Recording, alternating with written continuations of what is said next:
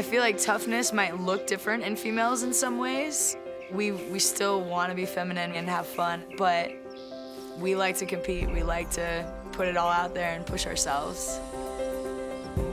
I had several friends all in one week, like, hey, have you seen this TV show? So I looked it up and instantly fell in love with it. It's like, I gotta try this. I love obstacles. There was 3 of us females that finished a qualifying course for the first time ever, and never before had a female been able to complete all 6 and hit a buzzer. My name is Michelle Warnky. I'm from Columbus, Ohio, and I'm an owner at Movement Lab Ohio.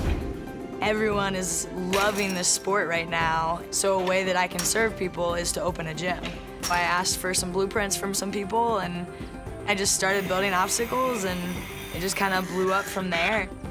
I remember being in this gym before it was a gym, and I just can't wait for it to finally be here.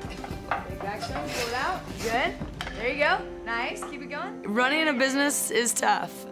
I run all the aspects of a gym, hiring, working with employees, social media. Because there's so much going on, I'm constantly on the go. A lot of times I'm traveling, doing work, doing emails, doing phone calls. Whatever I'm using, I want to make sure it's tough and it's reliable. The goal is always pushing your limits, cultivating that mental toughness, knowing I have prepared well for this and I'm going to do my absolute best.